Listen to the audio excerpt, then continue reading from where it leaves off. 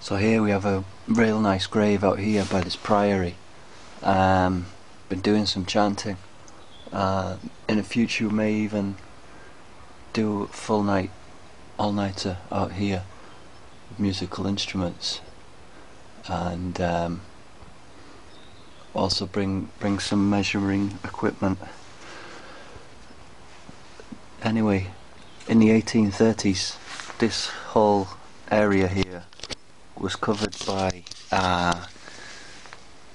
ivy, and a lady was found to be living inside there with two cats, and the local people were bringing her food every day from the local village, which is a bit of a walk, like, I'd say, which is amazing. So Gauranga, there's definitely some energy, strong energy here.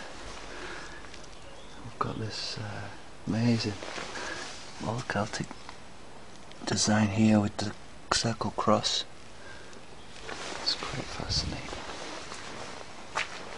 So there's a lot of chanting, a lot of devotional meditation went on here back in the day.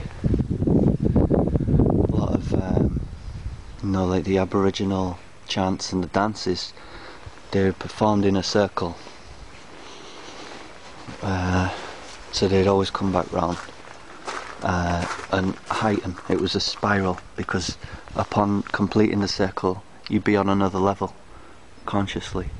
So this was one such place. The monks would rotate round in here chanting, building up stamina, Shakti, a mystic energy, and then they'd be ready for breakfast and a good day's devotional activity, artwork, and recreating, healing, as we're continuing following in the footsteps to this day. Beautiful place.